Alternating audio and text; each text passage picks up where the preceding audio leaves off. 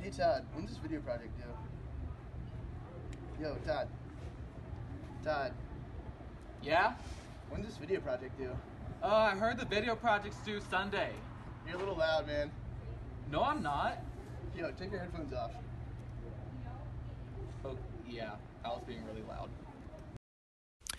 This instance should seem pretty recognizable, as many people have experienced this phenomenon before, whether it's on a busy street corner, in a loud classroom, a party, or even when you're trying to talk to a friend while listening to music through headphones. So, we've experienced this situation before, where we compete with our loud surroundings in order to be understood. But what exactly is it that is going on here? What is it that the speaker and listener are experiencing? This is the Lombard effect. The Lombard effect is the involuntary tendency to increase the volume and amplitude when speaking in an environment that is relatively loud. The reasoning for this is that the speaker is attempting to increase the audibility of their voice in relation to their environment. The Lombard effect was coined by Etienne Lombard, a French otolaryngologist and surgeon in 1911, while observing patients in the Hôpital Larrey Bustier in Paris. He noticed that the patients would increase their speaking volume when presented with an intense noise.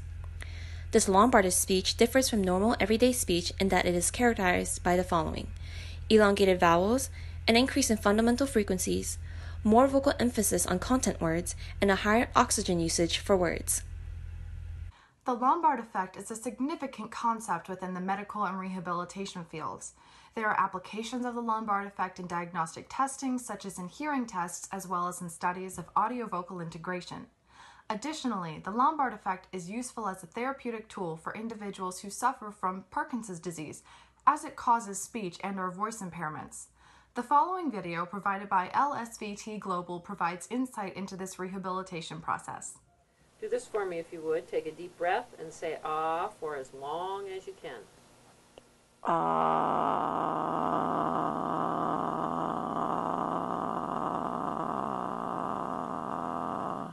Good for you. Take a deep breath and say ah for as long as you can.